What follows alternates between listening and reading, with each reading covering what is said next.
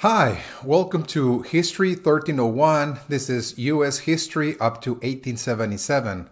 My name is Alfonso R. Lopez, and I will be your instructor for this class this summer session. Now, what we're going to be doing in this recorded video presentation is to go over the syllabus. Consider this as the very first day of class. So if you will be taking, for example, a class in person, this is the first day of class where you meet the instructor, and the instructor is going to explain everything that you need to know about this course. We're going to go over some of the technical information, for example, course requirements, for example, what is the textbook that is required for this course, what is the course content, in other words, what are the themes, the material that we're going to cover, what is the method of instruction as well. And as you can see, this is something I will explain in more detail in just a few moments, is that the instruction is going to be based just like this, again, in recorded video sessions like this or lectures. So we're also going to look at exams, how the exams are going to be formatted, how can you prepare for them and such. We're going to be talking also about a course assignment. This is due at the end of the term, really towards the end. There will be one assignment that is due, or a report for that matter. We're going to be talking also about extra credit assignments as well.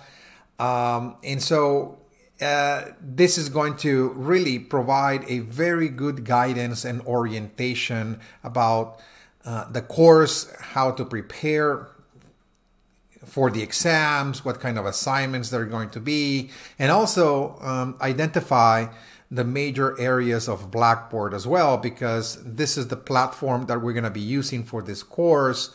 For all the instruction is going to be Blackboard. So having said that, let us turn our attention to Blackboard again. And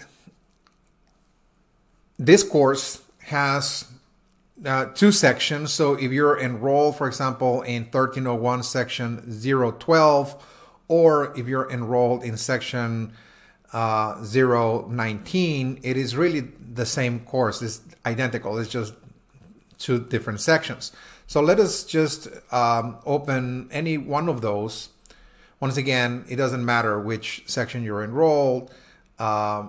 This is the same course. So I send you an email over the weekend indicating that there will be a video presentation that will be uploaded on Tuesday. And once this recording is ready, I'm going to send you an email notification for you to review. And it is very, very important that you review this video presentation, because it's going to just clear up many of the doubts and questions that you have about this course. As a matter of fact, many of the questions that students send me across the semester or across the summer term can be answered by just simply going back to the video presentation. But of course, I respond to their questions in emails, messages, and so on. But in reality, most of the information that students ask me across the semester can be found in the class introduction. So let us turn to our syllabus. You can see the menu on the left column. The first link, as you can see, is syllabus. If you click on it, you can read the entire syllabus there. Okay, so I made it quite simple for you to identify the syllabus and for you to actually just read it, as soon as you click on the link. And this is what we're going to be doing in this video presentation, going over the syllabus, because the syllabus really explains it all. So let me explain it to you step by step, starting from the very top. Again, so this is History 1301, U.S. history, up to 1877. So this is the very first half of U.S. history. This is a 10-week course, summer course, that will span from May 28th all the way to August 4th. Okay. My name is Alfonso R. Lopez, and the fastest and easiest way to reach me is via email communication. Okay, my email is listed there, as you can see. And also keep in mind that according to ACC policy, all electronic communication between faculty and students must take place through the official college supplied systems. Okay, so what that means is that if you send me an email from your private account, I'm not going to respond to it, okay, because this is ACC policy. If you want a quick response, it will be best, again, this is ACC policy, that you email me from your ACC email account, okay? And I will respond within a 24-hour period, Monday through Friday. Okay, so Monday through Friday is a 24-hour period. I will respond. And it is only during the weekends that I might take 48 hours. So let's just say that if you send the email, let us just say on a Saturday, for sure you will be receiving a response Monday morning. And that is because at times I have to leave town, attend emergencies or family matters, for example, or conferences, etc. So again, the weekends might be a little bit difficult to respond within a 24-hour period. I will try, though. I will try to do that. But again, for sure, Monday morning, you will be receiving a response from me if you send it during over the weekend. Also, it will be best if you can, in the subject, in the heading of the email, or in the message when you're writing, for example, a question, that you can actually state which class are you enrolled. Okay, it will just, again, make it so much easier, again, for me. Okay, all right, so that's as far as communication is concerned. Now, there's going to be a required textbook for this course. It is stated there, as you can see, is a book by Michael Sharer and other authors. Is called Reading American Horizons, Primary Sources for U.S. History in a Global Context, Volume 1. So make sure you're getting Volume 1, because this is the first half of U.S. history. And also make sure you're getting the 4th edition. It's very important because this is a book that you're going to need to complete the course assignment that is due at the end of the term.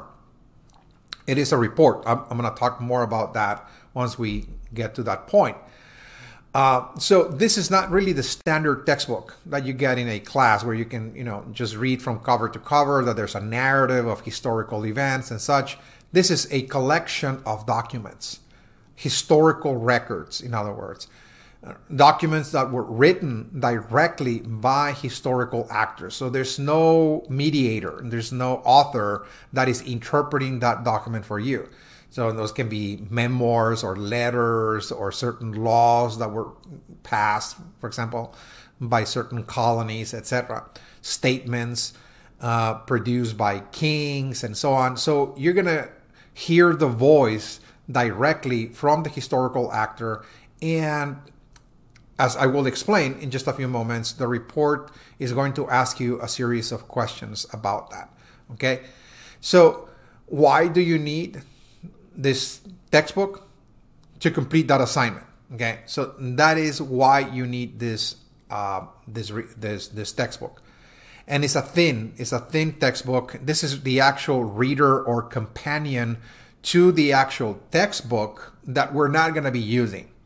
Again, so the textbook is about 300-400 pages. We're not going to use that, and it has a companion or a reader, a collection of documents. This is the one that you're supposed to be getting. It's, again, an investment of anywhere between $20–$25 at max. You can get this textbook at the ACC bookstore at Highland campus. That is the campus that actually sells this textbook. And I highly recommend that you buy this textbook as soon as you can, because it is almost like a standard procedure by the ACC bookstores that at some point, when students, for example, wait for so long, let us just say at midpoint of the semester, or in this case, at midpoint of the term, if students wait until the very end, again, to buy the textbook, they're not going to buy it there. They're not going to get it because the textbook actually is sent back to the vendor. Okay, the ACC bookstore actually returns all the unsold copies back to the vendor because they assume that students actually bought that textbook somewhere else. Okay, so that often happens around midpoint of the term. So if this is going to be a 10-week session, that means that in about 4 or 5 weeks, they're going to start sending back those textbooks. Okay, so if I were you, I will buy that textbook within the next 2 or 3 weeks. Again, just to make sure that you get it and you start working on that assignment. Okay, you don't want to be working on that assignment towards the end of the term. Again,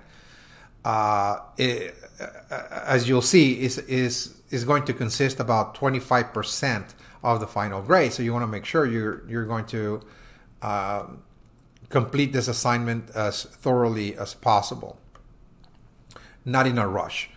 Okay, so this course is offered online, fully online, in a asynchronous format, which means that there's no designated class meetings for real-time instruction.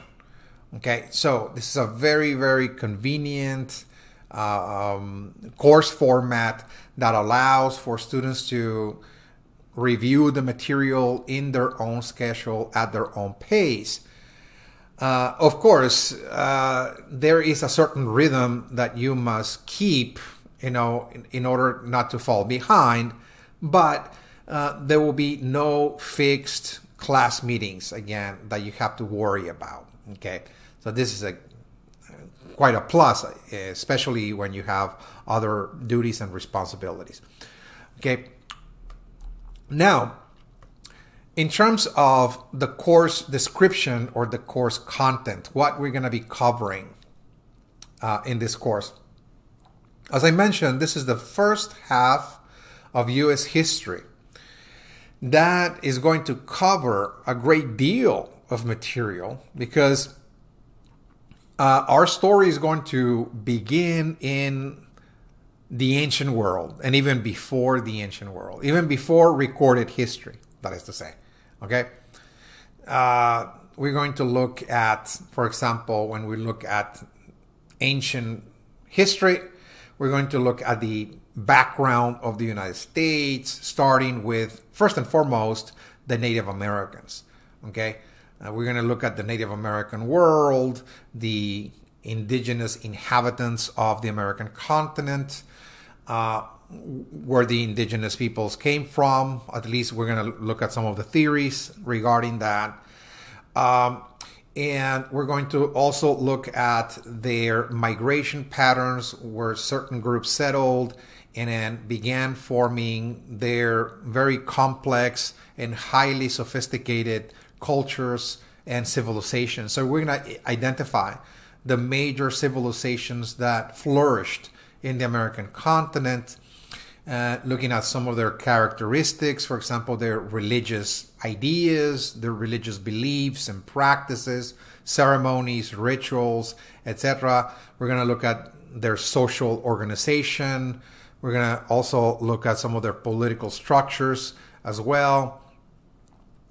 And also, we're going to look at the collapse of those civilizations around the year 900 AD. The major civilizations that flourished in the American continent came to an end.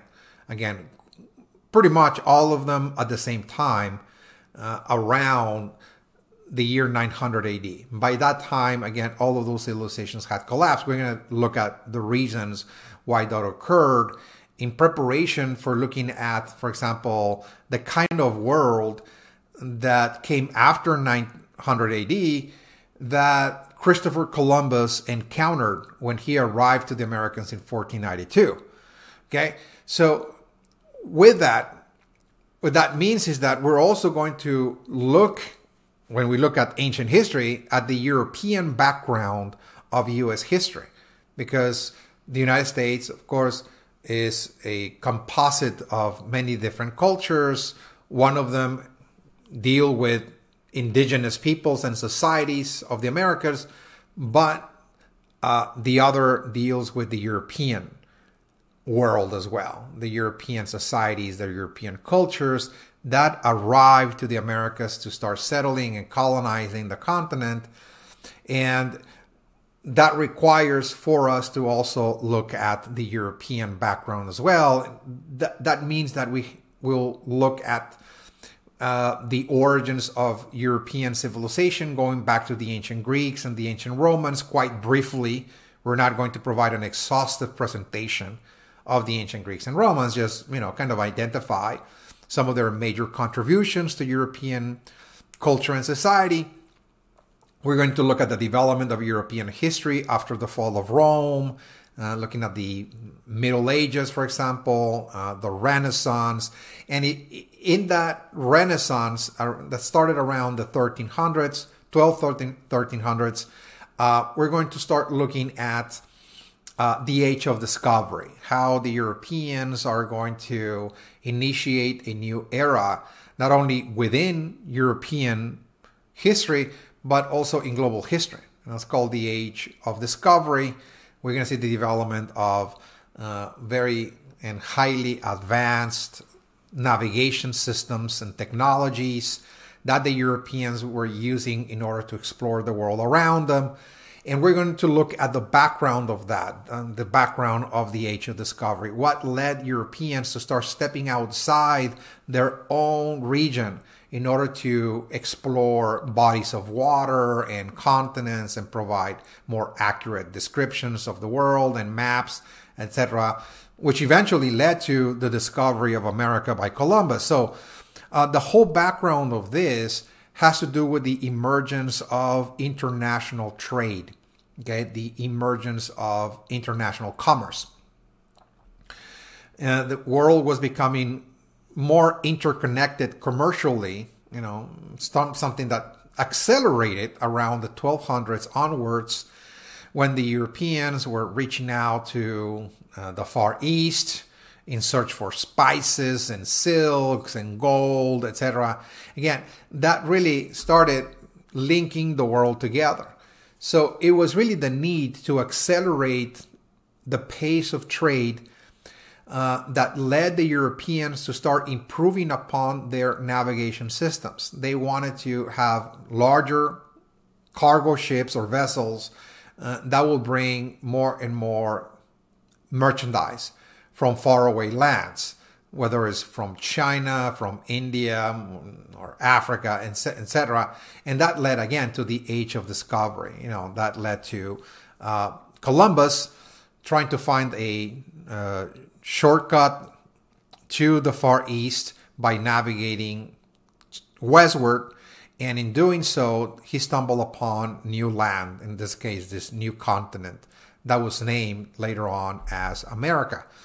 And with that initiates the age of encounters, okay? The encounters between different civilizations. It was not just the Europeans and the Native Americans encountering one another. The Europeans and the Africans were also encountering one another on a more permanent basis. And also the Europeans were moving into the Far East, as I mentioned.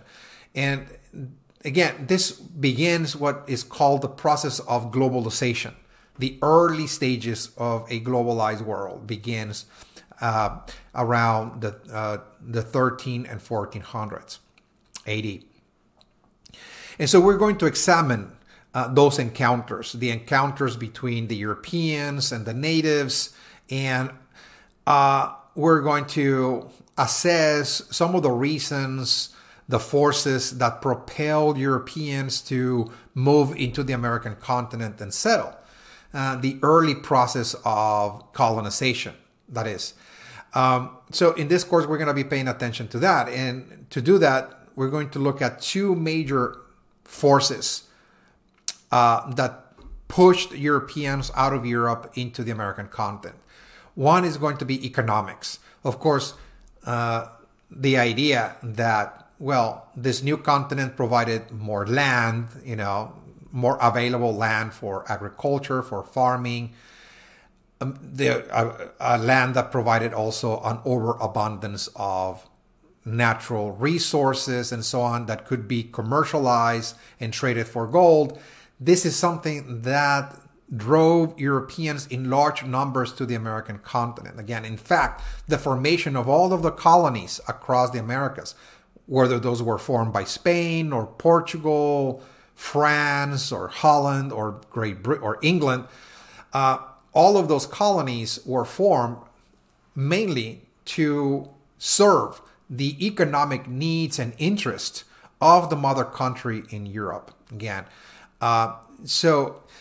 remember, this is the era of international trade. So we're going to see a great number of investors and merchants and companies arriving into the American continent in order to settle and start extracting, again, the wealth, whether it was gold and silver or other natural resources, to Europe, for Europe to trade it around the world for gold. So again, economics is going to be one of the reasons that we're going to be exploring in this class of why the Europeans settled in the New World. But also the other force that pushed Europeans out of Europe was religion. We're going to see also large numbers of people coming into the American continent, mostly fleeing religious persecution back in their kingdoms. In this case, we're going to be paying attention exclusively to England.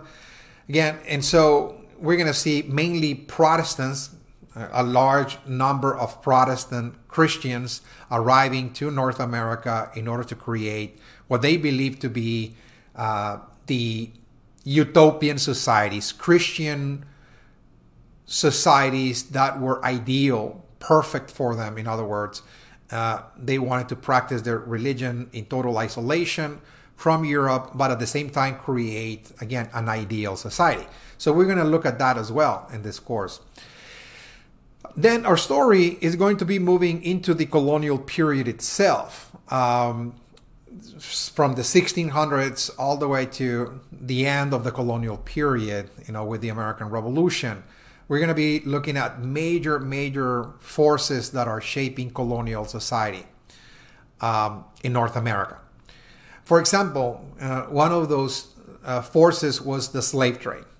Okay, so we're going to look at the reasons why the slave trade emerged in the first place in global history. We're also going to look at the background, again, of slavery in human societies worldwide. Again, so this is going to be a class that is going to look at the global perspective.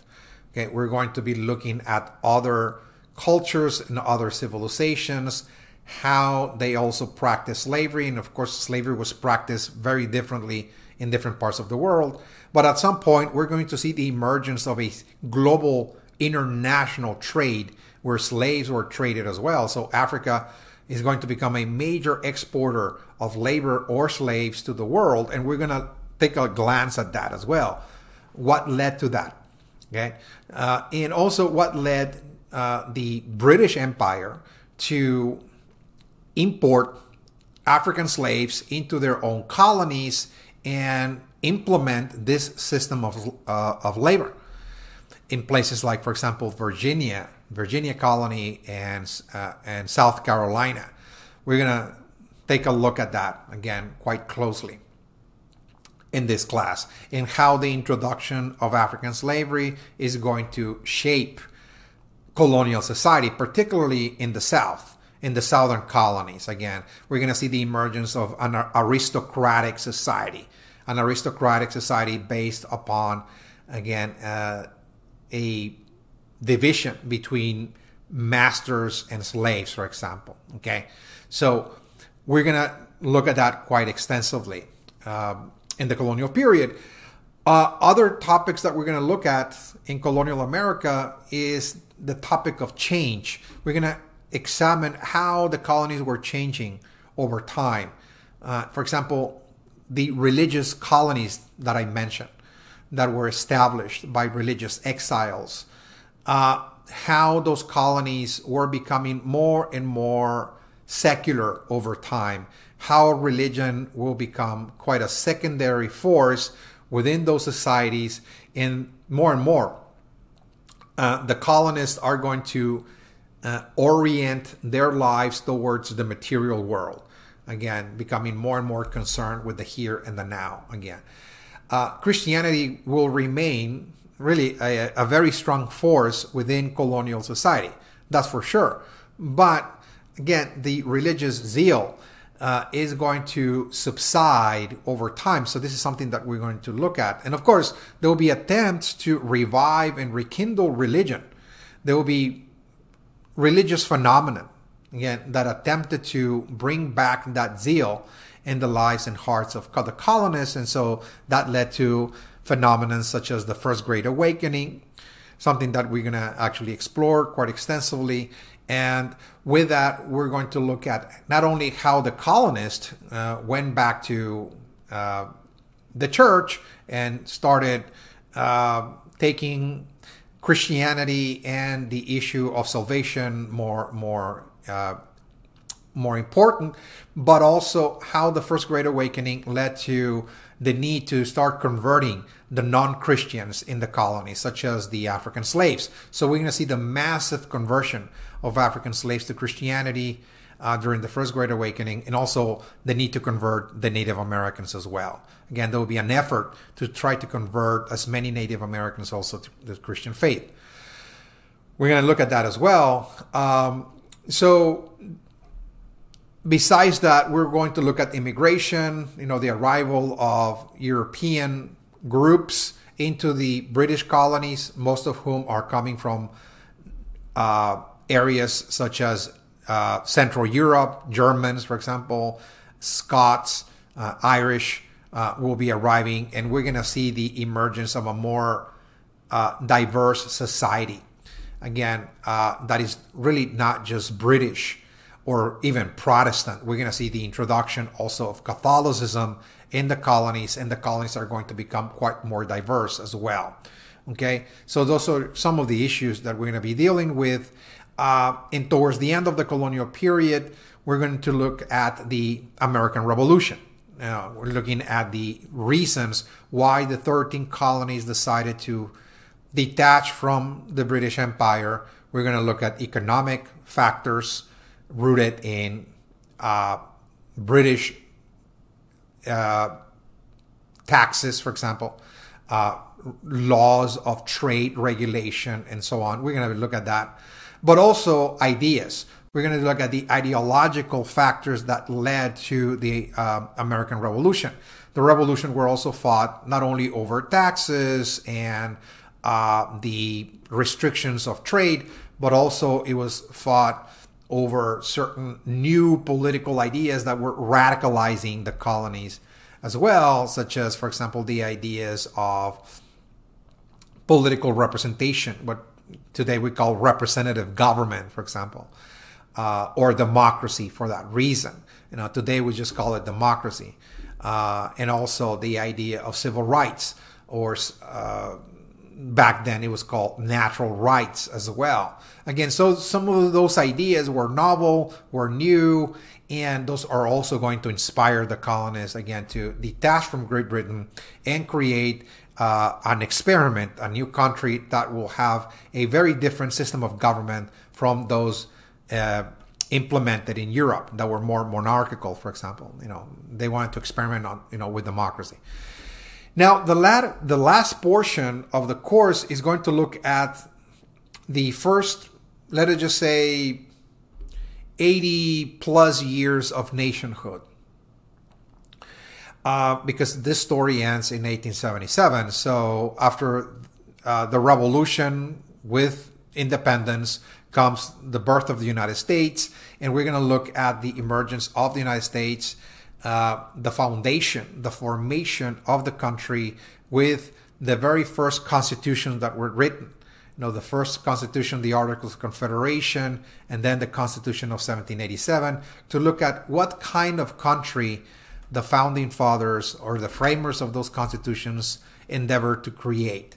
How it was supposed to be structured, how was it unique or distinct, different from governments from around the world, why was it considered an experiment in this case, and after that we're going to look at how that new nation, it was called a republic, the American Republic, faced a series of challenges to maintain its integrity and sovereignty. Some of the issues that we're going to be dealing with again is the formation of political parties. Political parties really destabilized the United States initially, so we're going to be looking at that, and also there will be a renewed conflict with Great Britain, particularly over two issues, and the issue is over some of the lands in the Northwestern Territories, the Great Lake regions. Americans wanted to settle there. In fact, they were settling there in that area, the Great Lakes region, in those territories. And those territories were claimed by Britain and Canada. Canada was part of Great Britain. And there's going to be a dispute over those territories, but also over free trade. Great Britain was interfering with American trade, and that led to a new conflict called the War of 1812.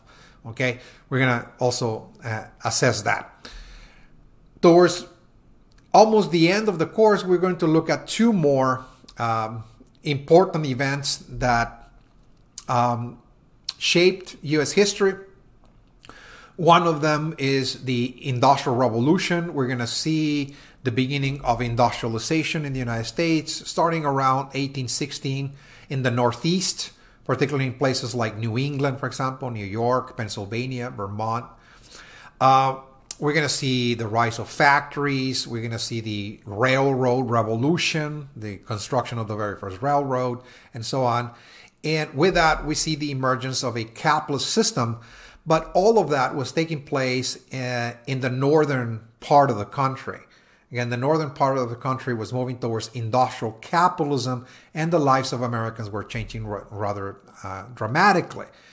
The South, instead of industrializing, as we'll see, is going to retain its traditional system of agriculture centered on plantation agriculture, growing cotton, and using slave labor. Again, in order to produce the cotton as well.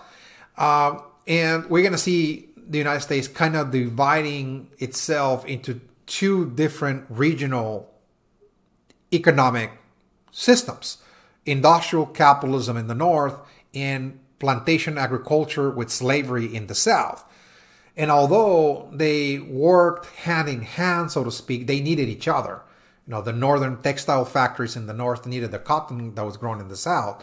That's for sure.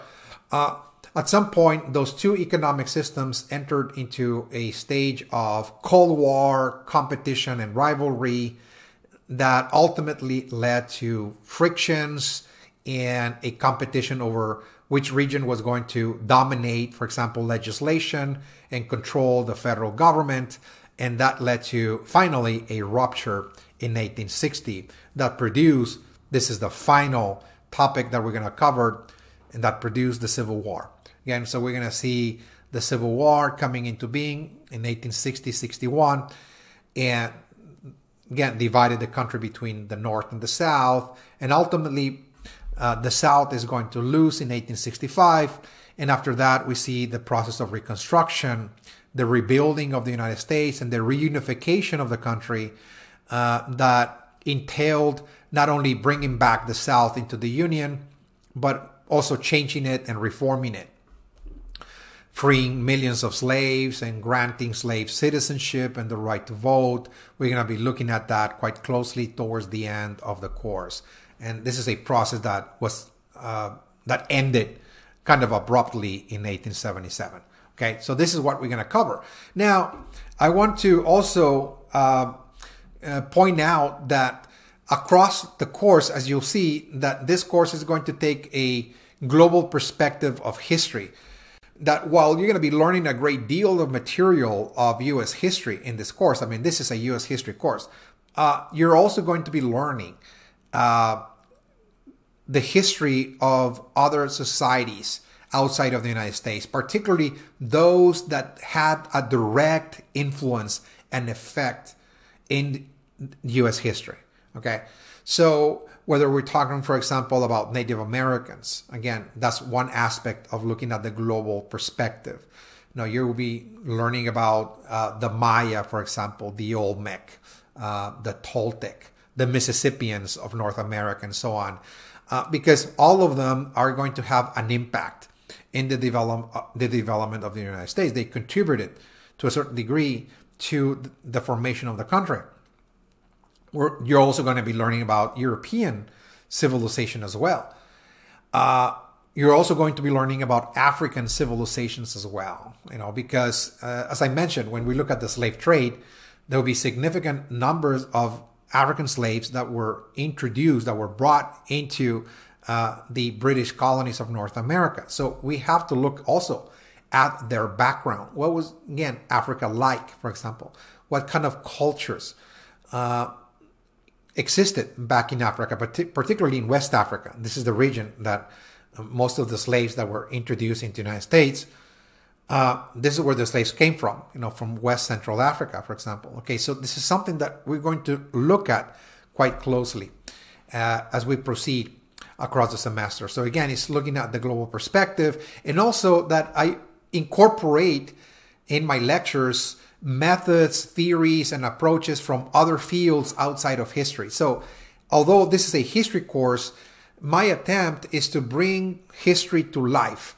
And so this is not just, again, a course that is going to list names and dates for you to memorize, but rather we're going to talk about people, about human beings, and we have to understand them as fully as possible from the inside out. You know, try to see the world through their eyes. And one of the ways that I attempt to do that is by incorporating, for example, you know, elements or theories from psychology, for example, you know, trying to psychoanalyze historical actors, how people were thinking at a particular period of time, for example, why that thinking changed over time.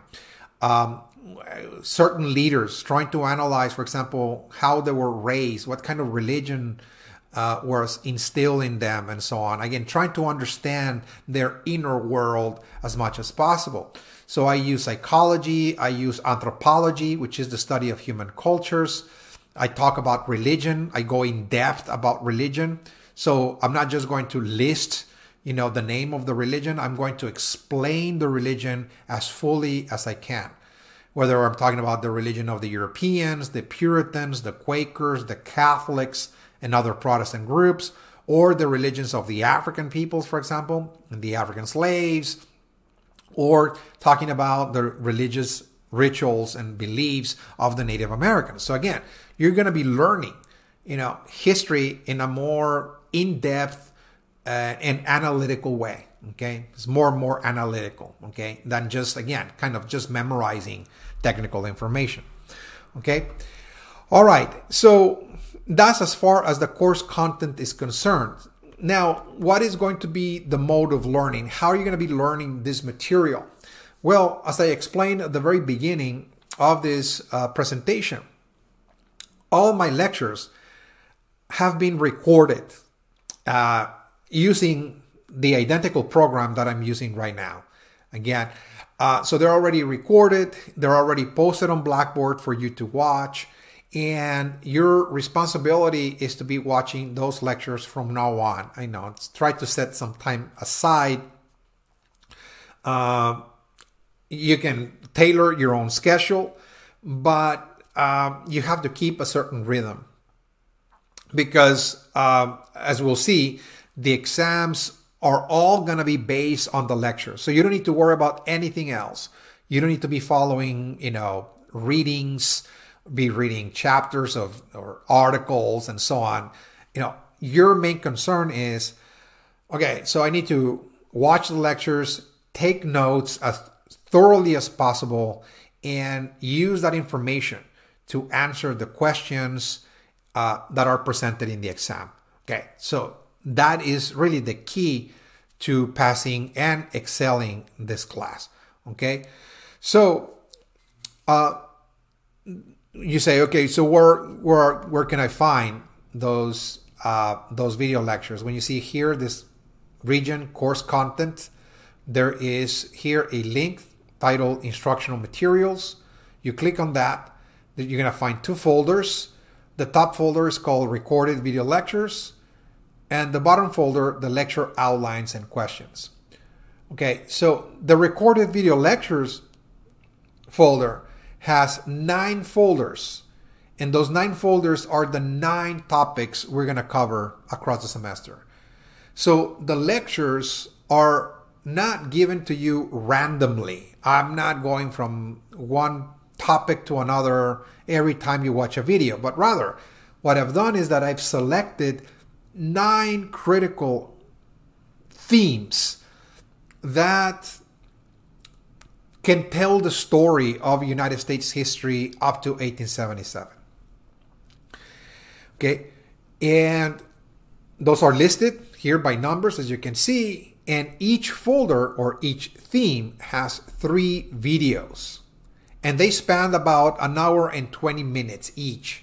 And this is more or less the time frame of a face-to-face in-class lecture, for example. Okay, so it's almost like when you go to a campus, for example, you're taking a course during a regular semester. Those classes span about for an hour and 20 minutes. So again, as you can see, you find 3 videos right here, and they talk, for example, about Native American history, culture, and religion. You can see session 1, session 2, session 3. That's the order that you're supposed to be watching them. So you start first with the first topic of the semester, Native American history, culture, and religion. You watch those, you take notes, and then you proceed to look at the second topic, which is European discovery, conquest, and colonization, which also has 3 videos. So each theme has 3 recorded video lectures that you must watch. Okay. Now, the other folder, which says Lecture Outlines and Questions, what that folder contains are 9 documents, and those are the outlines. So when I'm lecturing, what you're going to see on the screen is really an outline. Those are not the notes, okay? Don't expect that you're going to be, presented with all the notes, everything that I'm saying. But rather, those are bullet points of concepts, ideas, the name of certain individual, and so on. So you can follow along. So it's like the train of thought. I also present charts or maps and photographs and so on, to kind of animate the lecture, in other words. At the end, when you scroll the document all the way to the last page of the document, you're going to find a series of questions. Those questions are for you to study only. Those are study questions. So those are the exact questions that will appear on the exam. Okay? So I'm giving you the questions in advance, as a matter of fact. Okay? So that's what that folder is for. It's called Lecture Outlines and Questions. Okay? All right, so going back to the syllabus,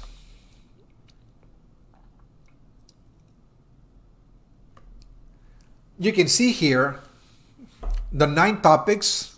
Again, they're listed there from 1 to 9.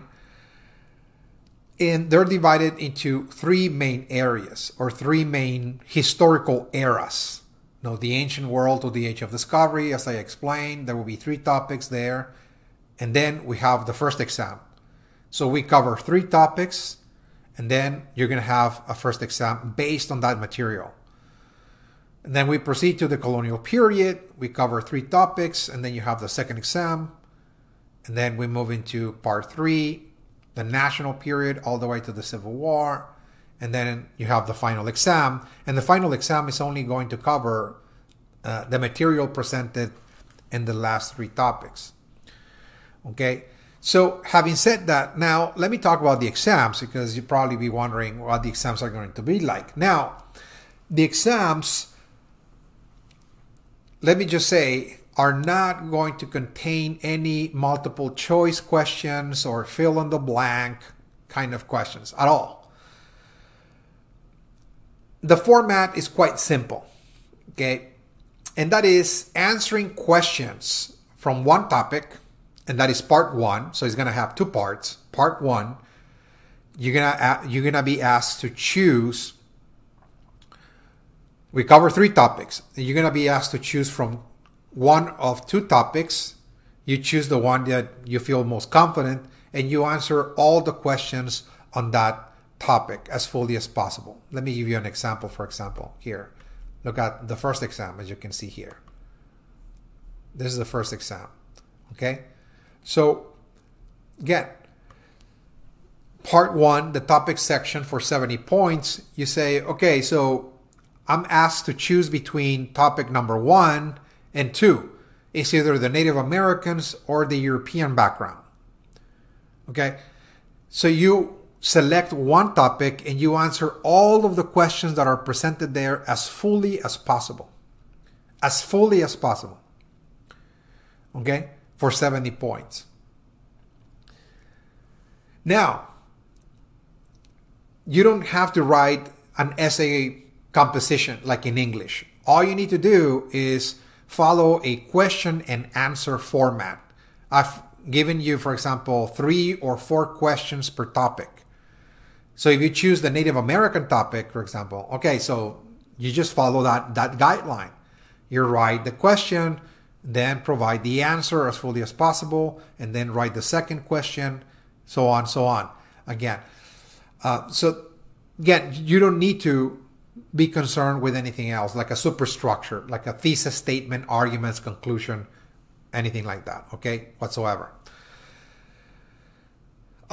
The part 2 is called key terms, but it will be more proper to call it key themes, because this is not just asking you to provide an identification of the term. It's not like a dictionary kind of definition. Okay, those are not just terms to define, but rather this is something that you really have to explain. You have to, yes, identify, but you have to describe very fully, and you have to explain as well. Again, like a small theme, if you will. So a very large paragraph is required for you to fully elaborate on each one of those themes. Part 2 is for 30 points. And is based on the third topic on religion. And you have to choose 3 terms from a set of 5, for example. You choose the terms that you feel most confident, and you really elaborate. You really elaborate as fully as possible. Okay, now, having said that, let me first and foremost tell you, and this is, again, more of not just a recommendation, but a kind of like a warning, if you will, that look, even though this is like an exam that you have all the time to complete, so this is not a timed exam, this is something that you do on your own. This is more like a writing assignment, in other words, okay? So it's not going to be timed. It's not going to be scheduled to take place on a specific day and time. But because you have your notes at your disposal, please be advised that there are certain conditions, that students must know, something that you must refrain from doing, for example. Some of them have to do with, number one, using any kind of outside source. So if I start reading your exam and I start noticing that there are passages, there are sentences, or there's information there that was not provided in the lectures, this is something that you gather from an outside source, whatever the outside source might be even from a class you took from last semester, can be from online, from a book, from a documentary, doesn't matter. Okay, your work will be disqualified. Okay, so keep that in mind. So if you want to pass this class, and just avoid all hassles and so on, just review the material, take notes, and use that information to answer the questions and also the terms or the themes of part 2. Okay, so refrain from using any outside source. Also, refrain from just transcribing the notes. Some students use certain software, for example, to transcribe, what I'm saying in the video lectures. And what they do is that they just gather the transcription and they turn it in.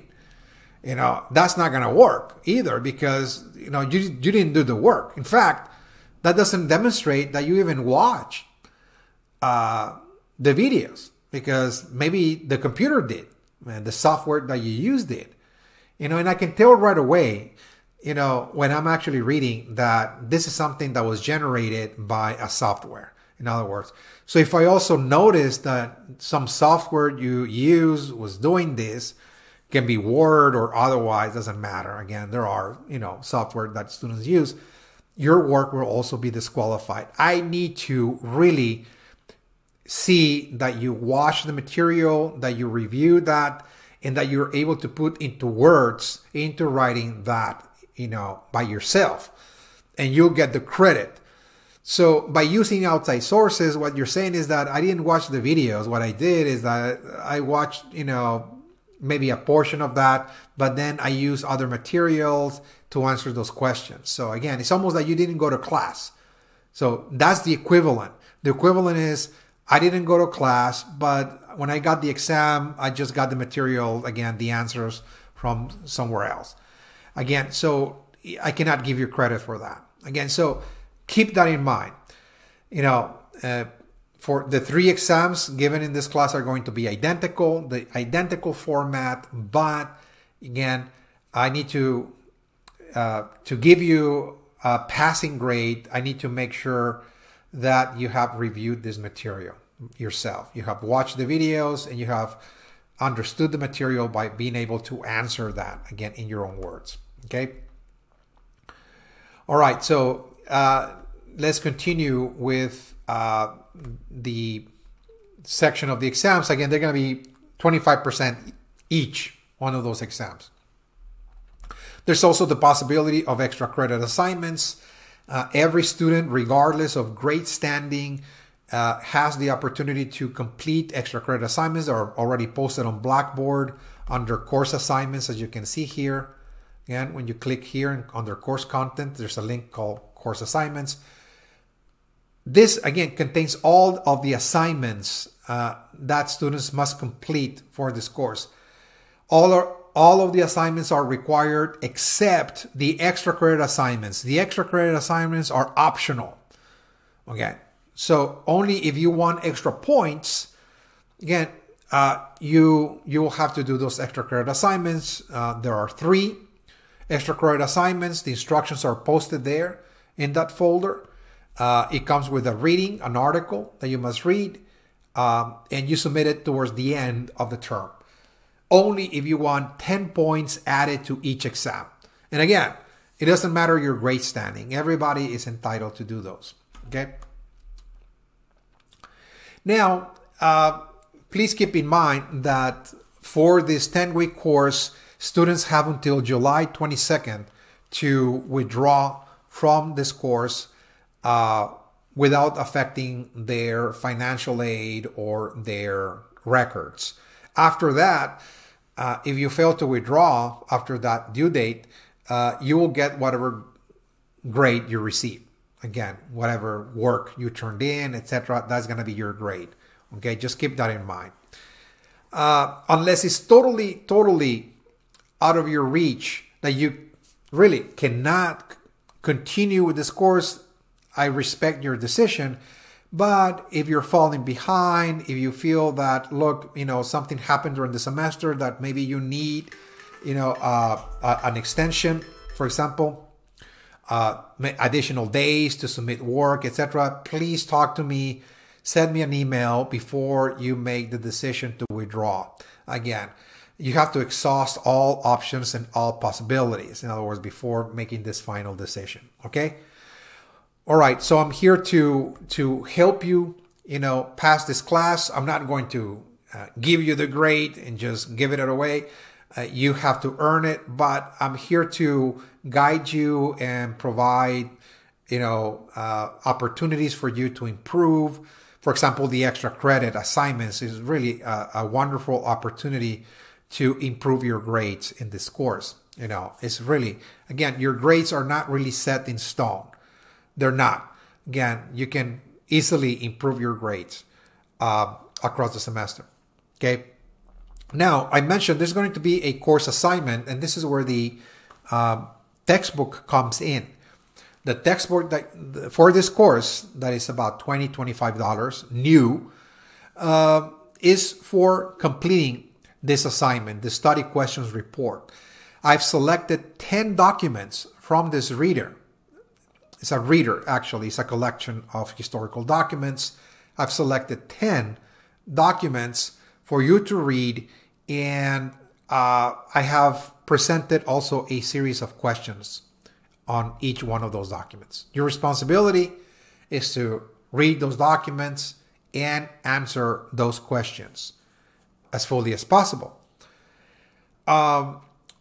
The syllabus presents all the instructions for this report. It tells you the chapter number, pages, where the page number for those documents, the title, and also the questions that you must answer as well.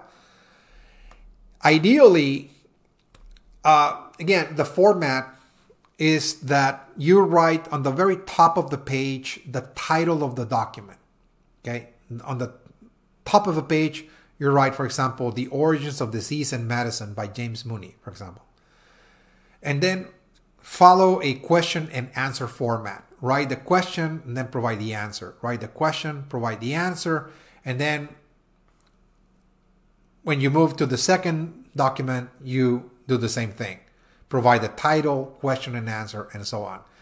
So also, I'm expecting that the answers per document are going to span for about a page, double space. So all the answers for the questions presented for the first document, for example, Origin and Disease and Medicine, must be a page. Again, a page, double space. You move into the second document, all of the answers for the questions of the second document must be a page, and so on. So at the end of the day, you're going to end up with a 10-page report, double space. You put a cover page, all your information, and you turn it in. Again, on July 22nd. Okay, July 22nd. All right. So, this is 25% of the final grade. Again, so the report itself is going to be 25% of your final grade. So, all combined, when you look at the major components of your grades for this course, it looks like this. There are 4 major works that you must complete. First, second, and final exams, 25% each, and then the study questions report, 25% each. Now, at the end of the term, when I'm calculating grades, please be advised that I take other factors into account as well. And that is effort and progress. How do I measure that? Well, for example, I go student by student individually. And I see that, for example, if you were progressing from the first exam, you made a 75. but the second exam you made an 84, and then the final exam you made a 93. That's progress. And then I see that you submitted 1, maybe 2 extra credit assignments. That's effort. Okay? Effort. You put an effort into the class because you wanted to improve your grades and so on. But despite of all of that, you ended up with an, let us just say, 89 grade average at the end of the day. Well, for me, an 89, for somebody who did extra work, like extra credit assignments and was progressing and so on, again, I'll give you the final push. I'll give you the A. So that has to be rewarded as well. Again, so only if you progressed across the semester, your grades were moving upward, in other words, and you demonstrated effort to improve by completing extra credit assignments, again, that those efforts and that progress is going to be also taken into account at the end of the day. Okay? Keep that in mind. The last page of the syllabus tells you week by week kind of what you should be doing. You know, what are the video lectures that I should be reviewing each week? Again, you have to keep a certain pace. I don't recommend that you leave everything at the end, you know, and attempt to watch, you know, so many videos, let's just say, in a couple of days. Again, it's not going to work. So if I were you, I will set some time aside to be watching, for example, the Native American history video, for example, in week 1, in week 2. I will continue doing that, and also already moving into the European, again, history. And then by the 3rd week, I'll be moving into the 3rd topic on religion as well, because by June 21st, you have to submit the first exam. You turn it in. Okay, so you have from now all the way to June 21st to watch the videos for the first 3 topics. And remember that, you know, if you paid attention to how the exams are going to be formatted and structured, well, again, you kind of, you know, realize that, you know, in reality, you're just responsible for covering 2 topics in reality per exam. Again, you kind of, that's the logical conclusion. I mean, if you really look at the actual structure of the exam. So if I were you, I would just apply myself to watch that material as thoroughly as possible, take notes, you know, and, you know, complete the exam so they can be ready by the due date. Again, June 21st is the first exam. July the 12th is the second exam. It covers, again, topic 4, 5, and 6. Okay. And the final exam is due on August the 1st, which is going to cover the last 3 topics, topic 7, 8, and 9. Okay. 7, 8, and 9. All right. So this is all I have for you. I hope this was helpful information, helpful guidance. Again, be reminded that July 22nd, again, is the last day to withdraw from this course. I just wanted to kind of remind you once again of that. But all the information that you need to know is here in the syllabus. Once again, my name is Alfonso R. Lopez. I'll be your instructor for this class this semester. If you have any doubts, any concerns, any questions, please let me know. Send me an email, and I'll be responding promptly within a 24-hour period from Monday to Friday, 48 hours during the weekends. Again, I hope this video presentation was very, very helpful. And I expect that you have an awesome summer learning, you know, new material, new information about U.S. history. This is all I have for you, and I'll see you in our next announcement. Thank you.